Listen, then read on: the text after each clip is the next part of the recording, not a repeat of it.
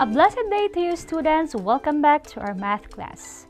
In our previous lessons, we learned about squaring binomials, squaring trinomials, and finding the product of the sum and difference of two terms. In this video lesson, I will be talking about the cube of a binomial. A binomial is any mathematical expression with only two terms. There are certain binomial multiplications that appear over and over on a given problems or tests. If you want to save yourself some work, you may apply these patterns that I will give you. Remember that cubing is the process of raising a value to the power of 3. It means to multiply a value by itself 3 times.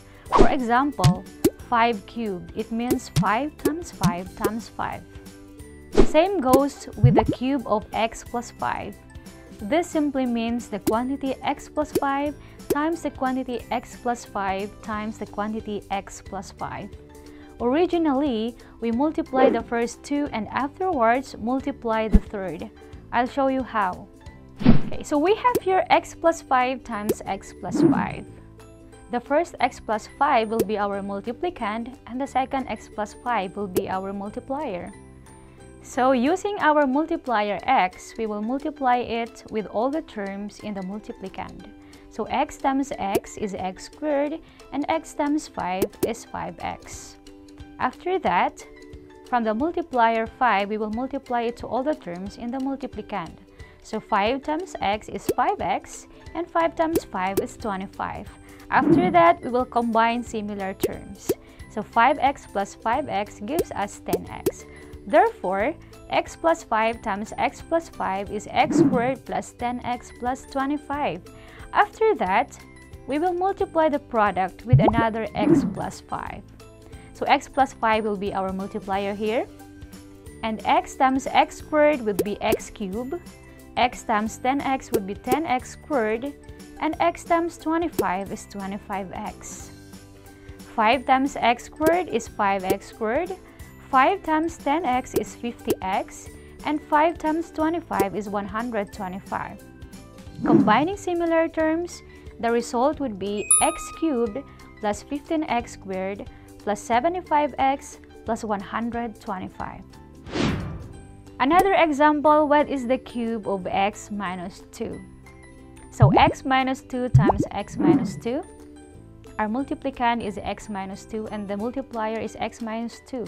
So x times x would be x squared. X times negative 2 is negative 2x. Negative 2 times x is negative 2x. And negative 2 times negative 2 is positive 4. That would give us a result of x squared minus 4x plus 4. After that, we will multiply another x minus 2. So x times x squared is x cubed. X times negative 4x is negative 4x squared. X times 4 is positive 4x. And then negative 2 times x squared is negative 2x squared. Negative 2 times negative 4x is positive 8x. And negative 2 times 4 is negative 8. And then we will combine similar terms. And that gives us a result of x cubed minus 6x squared plus 12x minus 8. But we also have another method that you might find easier to use. All you have to do is follow any of these two formulae. When you are cubing a sum, the process would be a cubed plus 3ab times the quantity a plus b plus b cubed. Or it would be a cubed plus 3a squared b plus 3ab squared plus b cubed. For our examples, we will use the same example we had a while back. So we have here the cube of x plus 5. Our first step is to identify the a term and b term. So in this case, a term is x and b term is 5. Our second step is to substitute it in the formula. The cube of a plus b is equal to a cubed plus 3ab times the quantity a plus b cubed. So we have here x cubed plus 3 times x times 5 times the quantity x plus 5 plus the cube of 5, which is equal to x cubed plus 15x times the quantity x plus 5 plus 125. Or, using the other formula, it would be x cubed plus 3 times x squared times 5 plus 3 times x times the square of 5 plus 5 cubed. Therefore, x cubed plus 15x times the quantity x plus 5 plus 5 cubed is equal to x cubed plus 15x squared plus 75x plus 125. Our next example is the cube of x minus 2, which is the same as the cube of x plus negative 2. Our a term here is x, and our b term is negative 2. So we will substitute it in the second formula.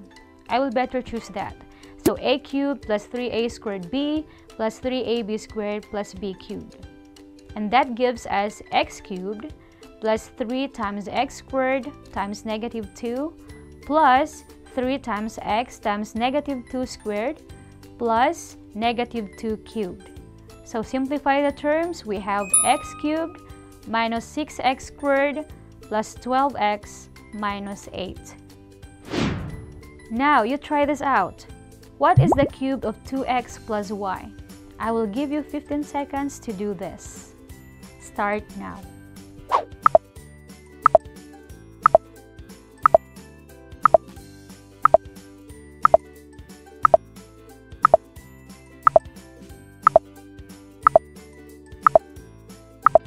And the answer is 8x cubed plus 12x squared y plus 6xy squared plus y cubed.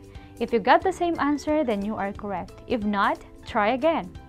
Let's try another one. What is the cube of 3x minus 1? Your 15 seconds starts now.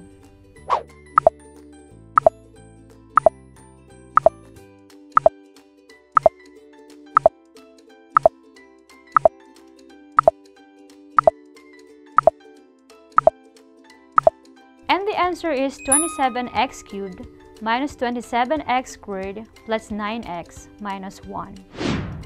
And that's it for today. I hope you learned something new.